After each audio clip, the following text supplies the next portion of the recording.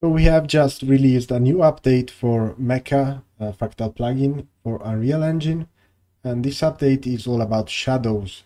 So I'm using Structura, for example, here, this blueprint, and there's new option here for enable shadow, and you can also select your directional light.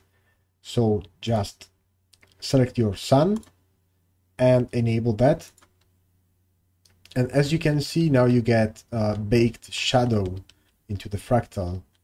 This is the before and the after. But something is off here because we still get some strange shadow effect. That's because of the specular.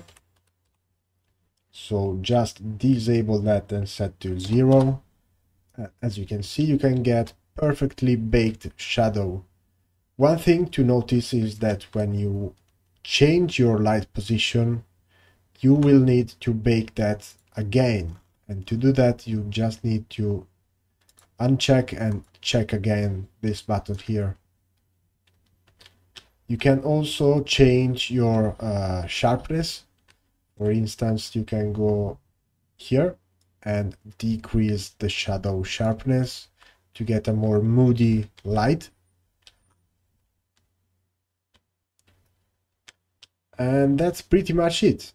Hope you enjoy this new update, and thanks for the support. Cheers!